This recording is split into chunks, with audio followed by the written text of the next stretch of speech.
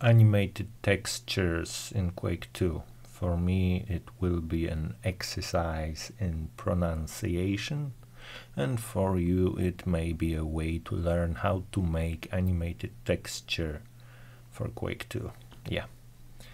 So as an example, I have taken original textures from E1 U1. It's a button that blinks, and it is made from 1, 2,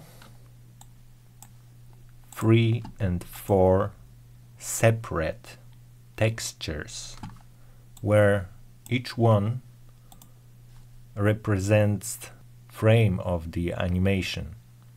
So this is light, this is very bright, this is dark, this is dark with a brighter hue of brown. This is the first one, and we work in Wally. There should be a link for download in the description. This version is in Polish, unfortunately, but I will try to explain what I'm doing. So we have 4 textures, and this is the name of the first one, the second one, the third one, and the fourth. And if I click on this first one with the right button of a mouse, I can see properties, and in the properties of the texture is the name of the folder where it belongs, the name of it, and the name, the placement, and the name of a next one in the animation. So this one, number 1, leads to number 2. Okay, this is number 2. Properties, where it should be placed, and the name of the next one. This one starts from 0 plus 0 plus 0, but the next one here starts from plus A. Okay.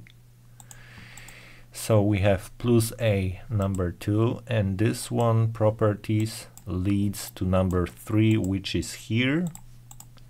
And again, properties, number 3 leads again to plus 0 BT shoot 1.